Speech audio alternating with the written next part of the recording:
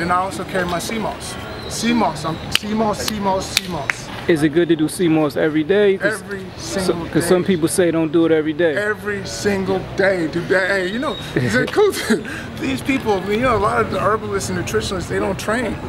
So if you end up getting muscle every single day, you know what I'm saying? So when the person is telling you, look at them and look how they look. It's not like you're good or bad, it's just if they have what you have, so be it, and that's what you get. But if they don't, well then you gotta reconsider the information.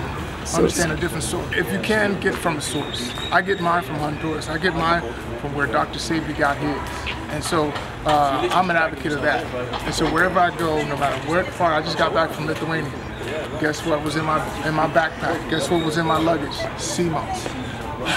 Already prepared and also dry to prepare when I'm there. You know, and then I also have it in capsules. So I double up, you know, CMOS. One more step. Let me go sides this way. Working on the bleach.